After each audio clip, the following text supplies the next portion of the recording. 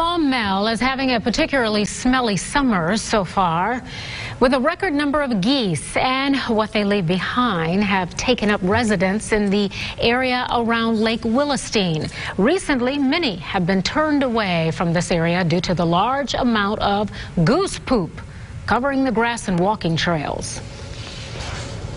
It just is gross. It's ooey, oily, and it's just a really bad mess. Oh, ooey and oily. Okay, you've said enough right there. The latest bouts of rain have not made it easy, but the city is working to clean up after the geese with a riding lawnmower that's been repurposed to vacuum the droppings.